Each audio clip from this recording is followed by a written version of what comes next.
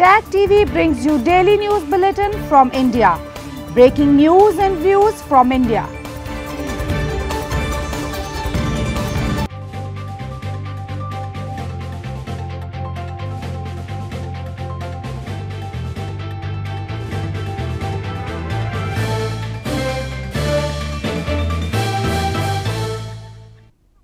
Good evening, welcome to South Asia Newsline. I'm Karim Zimik. Here are the top stories we're tracking for you on Tuesday, the 5th of May. Indian ministers review COVID-19 outbreak as country witnesses surge in cases. Afghan presidential palace reports progress in political negotiations. And hotspot with fresh COVID-19 cases sealed in Nepal, tally reaches 82.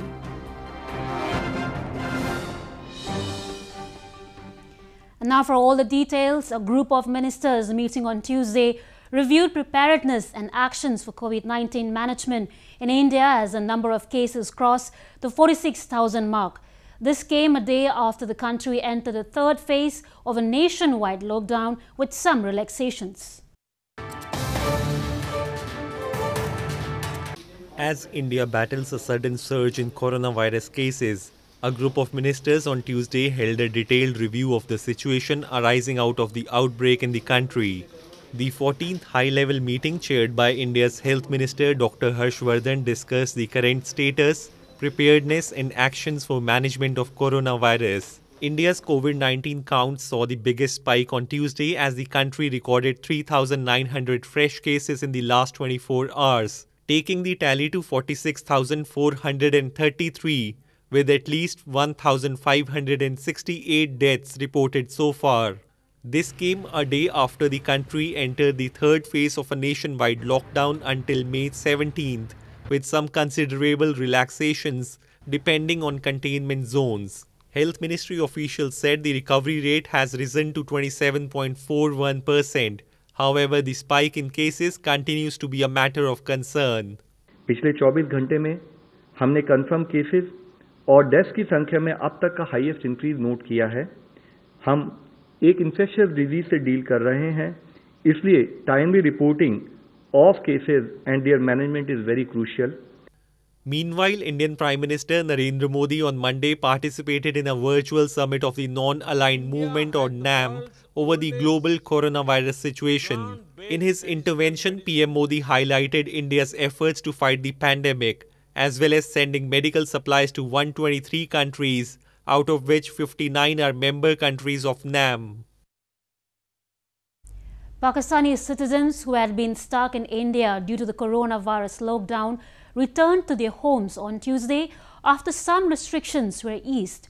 They were screened by doctors before being sent to the country through Atari-Waka border.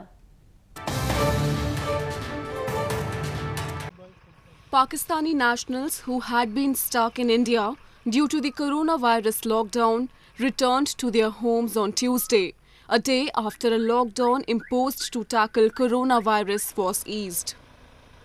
As many as 193 Pakistanis who had come to meet their relatives were screened by doctors before being sent to Pakistan through Atari-Waka border. आज हम दोनों government का बहुत शुक्रगुजार हैं कि उन दोनों के ज़्यादा एफर्ट्स लगाने के कारण आज हमें जो है अपनी कंट्री वापस भेज दिया जा रहा है और हम यही दुआ करेंगे कि जल्द से जल्द इस डिजीज से पूरी दुनिया को निजात मिल जाए. बहुत अच्छा ताउन किया. दुआ है दोनों मुल्क शांति से रहें, अमन से रहें, आने जाने में मसला ना हो, क्योंकि हमारी भी फैमिली यहाँ है, वहाँ से भी आना जाना बड़ा दिक्कत का काम है. अच्छा रहेगा अगर दोनों मिल बांट के रहेंगे. The border opened on Tuesday for the first time since the ongoing lockdown began on March 24th. The Indian government last week announced a 2-week extension of the nationwide lockdown until May 17th to stop the spread of the virus. Moving on, local traders and businessmen have said they are facing severe losses due to coronavirus lockdown in Gilgit-Baltistan. They blamed due to discriminatory policies of the authorities for their plight and said there is no relief in sight. A committee of local traders and businessmen has alleged that law enforcement agencies are deliberately ignoring the regular assemblies of mass prayers in Gilgit-Baltistan while ensuring massive losses to small businessmen amid coronavirus lockdown. They blamed due to discriminatory and unprofessional conduct of the authorities amid coronavirus outbreak. They are facing severe problems due to the closure of their businesses and there is no relief in sight. हमारा तो ये एक ताजिर अपना जो है ना मांस बेच के दुकान में बैठा होता है, एक गाहक आता है, उसको बंद करने की क्या जरूरत है। अब मस्जिदों में जाओ, सब नमाजें पढ़ रहे हैं, इनके प्रेस कॉन्फ्रेंस, इनके तकरीर सारी हो रही हैं, लेकिन सिर्फ उस ताजिर के पास एक गाहक आता है, वो ताजिर पे अकेला दुकान में बैठा है। इन सब चीजों को बंद कराने की क्या तुक बनता है। मार्केट्स बंद है, तो इसमें जो जितने भी हमारे खवातीन ने कारोबार स्टार्ट किया था, बैंक लोनिंग से ही शुरू किया था, तो हमारे रोज़ बरोज़ हमारे ऊपर बैंकिंग का लोन चढ़ रहा है, ऊपर से कारोबार बंद है। तो मेरी यही एक ही रिक्वेस्ट होगी, गवर्नमेंट से रिक्वेस्ट होगी और जो हासिबी हैसियत जो जितने भी लोग हैं उनसे मेरी गुजारिश होगी कि आप उन्हीं ऐसे लोगों का मदद करें। Gilgit-Baltistan, an illegally occupied region with a population of around 2 million, has registered 364 coronavirus cases. The local government, which takes decisions at whims and fancies of Islamabad, has not been ordering enough testing per day. With negligent authorities in place, the region might witness a sudden boom in patients in the coming weeks. In news from Afghanistan, Afghanistan Presidential Palace has reported progress in ending a dispute between President Ashraf Ghani and his political opponent Abdullah over the president's post. Presidential spokesman Sadiq Siddiqui said the talks are underway and there has been progress. Afghan Presidential Palace has reported progress in ending the dispute between President Ashraf Ghani and his political opponent Abdullah over the president's post. Presidential spokesman Sadiq Siddiqui, while addressing a press conference on Monday, said the talks are underway and there has been progress. Abdullah had also reported development in the process earlier and vowed a soon-to-come political agreement. He said agreements in principle have been achieved and that talks are underway about details. The political tension between Ghani and Abdullah emerged after the announcement of the election results in February, after which both the candidates held separate inaugurations on the same day. The political turmoil led to a decision by the United States to cut its annual aid to Afghanistan. The hope of resolution of the political crisis comes as Afghans and experts fear the fight for power is affecting Afghanistan's fight against the coronavirus pandemic. More on news from Afghanistan. Afghan Defense Ministry on Monday claimed government forces repelled scores of attacks by the Taliban in 15 provinces over the past 24 hours. Despite calls for reduction in violence, the Taliban has increased attacks on Afghan forces. Afghanistan's Defense Ministry spokesperson Fawad Aman said on Monday that Afghan National Security and Defense Forces repelled scores of attacks initiated by the Taliban in 15 provinces over the past 24 hours. Despite calls on the international level, the Taliban has increased attacks on Afghan forces. On Sunday, at least 5 Afghan security force members were killed in a Taliban-claimed truck bombing in southern Helmand province. The attack took place at a military center where at least 150 members of the Afghan Army and Intelligence Wing were stationed. The continued violence poses an immediate threat to a fragile US-Taliban peace deal signed in February as the military is forced to fight an emboldened Taliban with less US support. The United States recorded an increase in Taliban attacks against Afghan forces in March after signing the peace deal, a government watchdog office said last week, contrary to hopes that the deal would lead to a reduction in violence. People feeling unwell with COVID-19 symptoms gathered outside a hospital in Bangladesh capital Dhaka to be examined for the deadly virus on Monday. Panic among the citizens is increasing as the country is witnessing a surge in number of coronavirus cases daily.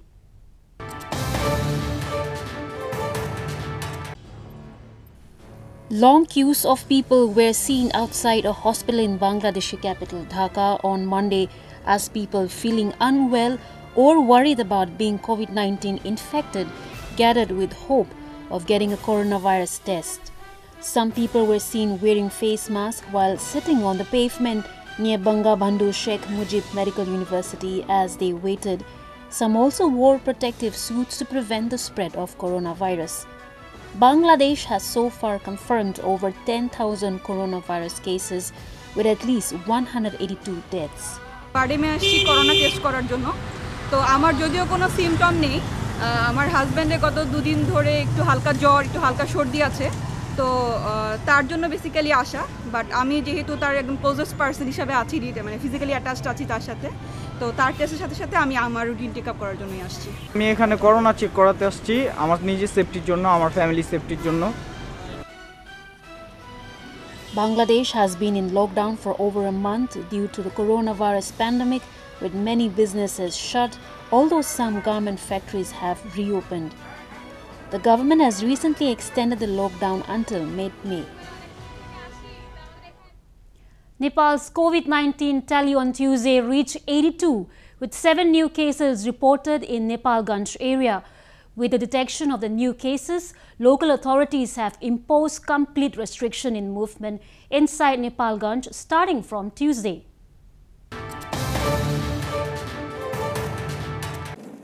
Seven new cases of COVID-19 were reported in Nepal, taking the total tally to 82 on Tuesday. The new COVID-19 cases have been identified from Nepalganj area of Banke district, making the district to have reported the highest number of coronavirus cases after Udaipur in Nepal. With the detection of the new cases, prohibitory orders have been issued in Nepalganj area in order to curb further spread of the deadly virus. The local authorities have imposed complete restriction in movement inside Nepalganj starting from Tuesday. According to the Health Ministry, contact tracing and testing have been expanded. Currently, there are 66 active COVID-19 cases in Nepal, as 16 patients have already returned home after recovery. The number of cases started to rise only in the recent weeks. Nepal, however, has not reported any deaths due to the virus. The famous floating vegetable market at the iconic Dal Lake in India's Jammu and Kashmir remains open even as the country adheres to a strict coronavirus lockdown. The Union Territory, like other parts of India, is under a lockdown until May 17.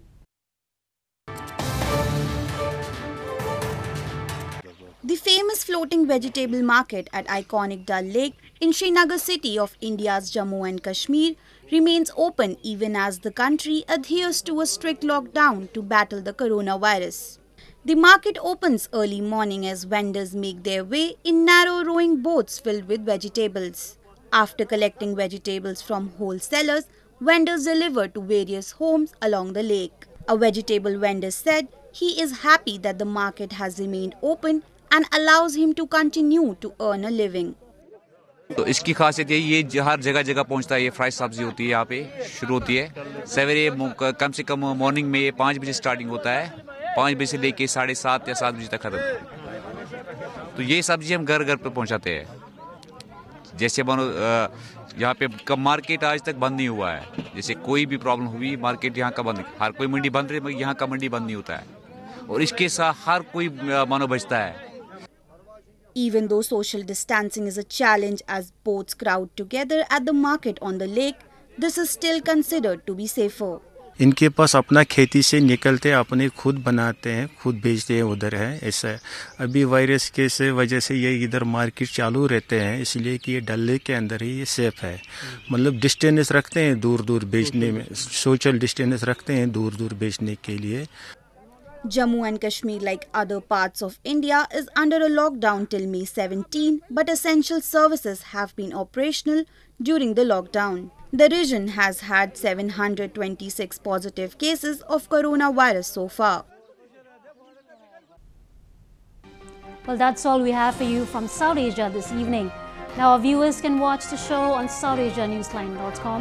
You can also visit us on Facebook.com/SAsiaNewsline and follow us on Twitter at SAsiaNewsline. That's all in tonight's edition. We will see you same time tomorrow. Good night.